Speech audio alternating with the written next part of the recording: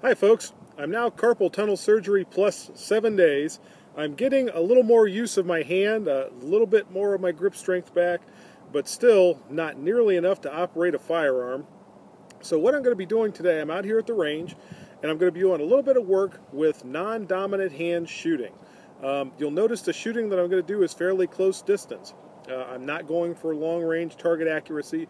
This is strictly defensive shooting that I'm going to be doing. And again, probably not more than about 15 feet or so.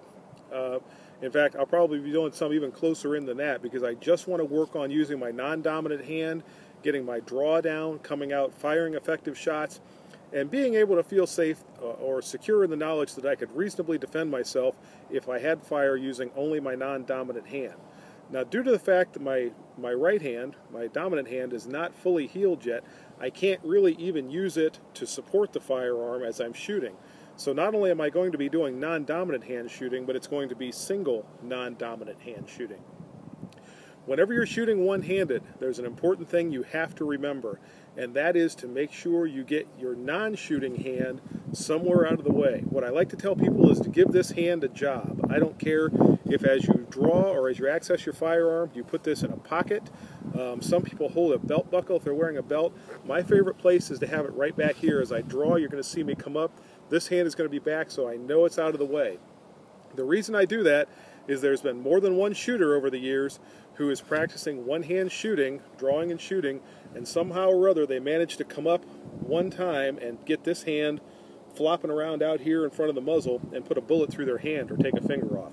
So you want to make sure that you keep this hand somewhere out of the way as you're shooting so you don't have to worry about that. The firearms I'm going to be using today are my CS9, the 9mm semi-auto at the top there, and also my .342 revolver. The reason I'm using these two is because I get reasonably effective performance from the ammunition as far as defensive applications go. Also, they're in a package that's light and fairly easy to maneuver. Since I can only use one hand, I don't really want to use something heavy like one of my 1911s.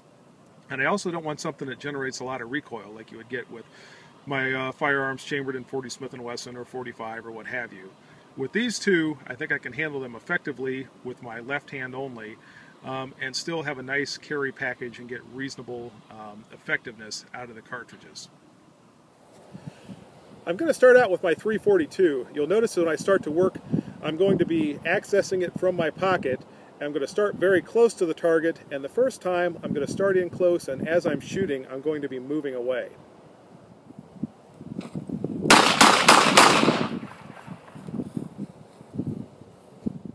The reason behind that drill, obviously, is if you're way too close to someone and you feel that you have to defend yourself, you're actually firing as you're creating distance from the person. I've got 4 hits easily in the chest area of the target, all firing unaimed with my left hand. Oh, by the way, my Frankenstein target is left over from the kids' portion of our zombie shoot the other day. I thought no reason to waste a perfectly good target. It didn't have too many holes in it.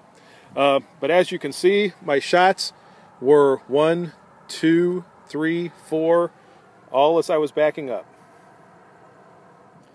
In the next drill, I'm again going to be accessing my .342 from my pocket. This time I'm going to be a little farther away, about 10 feet at what I'd call an across-the-room distance, and I'll be able to actually come up and use the sights a little bit this time.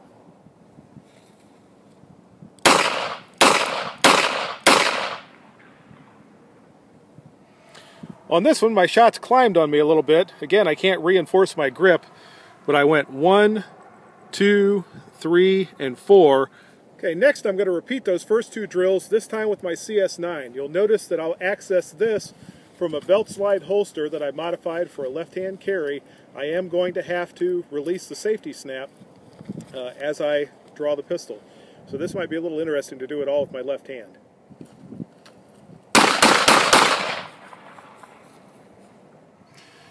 Okay, I started out well here. Nice center of the chest shot. For some reason I was pulling the shots low though as I was backing up. Now still, I've got shots on target. Not the most effective shots in the world, but I also have 4 out of 4 shots on the bad guy's torso as I'm backing up with my weak hand. Okay, next will be my across the room shots with my CS9. By the way, if you want to have some fun sometime, try reloading a magazine with only your non-dominant hand, not using the other hand at all. Lots of fun.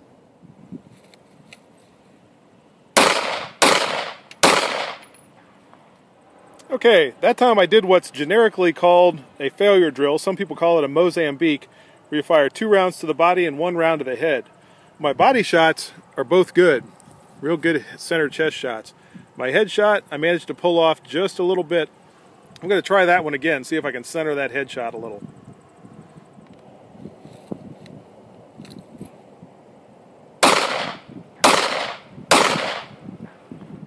Okay, that time was better. Got 2 good body shots, and my head shot was about as centered as it can get. So, feeling better about my failure drill that time around. Okay, the next thing I'm going to work on is transition between firearms. Trying to reload when you can't use one of your hands, whether you're using a speed loader for a revolver or magazine for a semi-auto, is very slow and clumsy. What I'm going to do is what's basically called, or generically called, a New York reload. If you're not sure what that is, what it means is when your one pistol runs out, you simply drop that and draw a second pistol that's fully loaded. What I'm going to work on is just firing a couple of shots with my revolver and then transitioning to my semi-auto. When I finish with the revolver, I'm just going to lay it down on the table. If I was on the street, in my house or whatever, I would just drop it and draw the second firearm. Out here, I'm not going to drop my guns on the range, so I'm just going to fire, put them down, and then draw the second one. We'll see how this goes.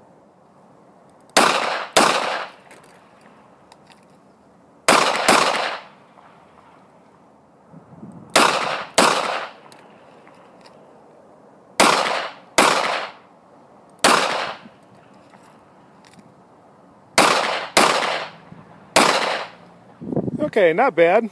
I managed to keep all my shots on the target. The very last shot I fired was a headshot. Pulled that one just slightly off to the left, but he'd still know something bad happened. So for transitioning and firing that quickly, I'm not feeling too bad. Again, keep in mind this is all with my non-dominant hand. Okay, I'm going to try that transition drill one more time.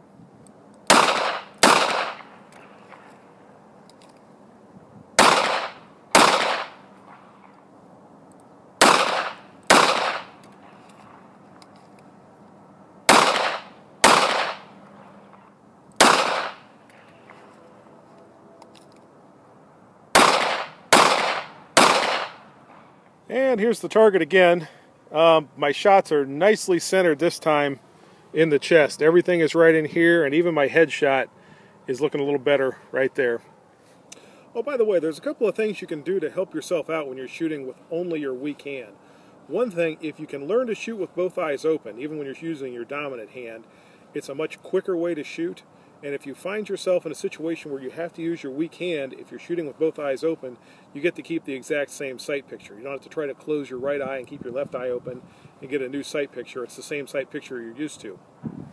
Hand in hand with that, if you're shooting with both eyes open and you cant the pistol slightly inboard as you're shooting, that's going to help line it up with this dominant shooting eye and give you that sight picture you're used to. Instead of being straight up and down, it's going to be a little bit of an angle, but still at combat distances, that's going to keep your shots effectively on target.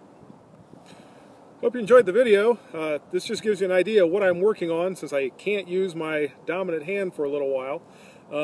Hopefully it gives you an idea. If you do end up in a situation where you have to rely on your non-dominant hand, you can shoot effectively. You do have to practice a little bit, which is why I'm out here today and why I'm going to keep shooting a little bit even after the video is done. If you enjoyed this video, please give us a thumbs up. That helps me to know what you folks like and what to work on in the future. If you have any questions or comments, please feel free to leave them below.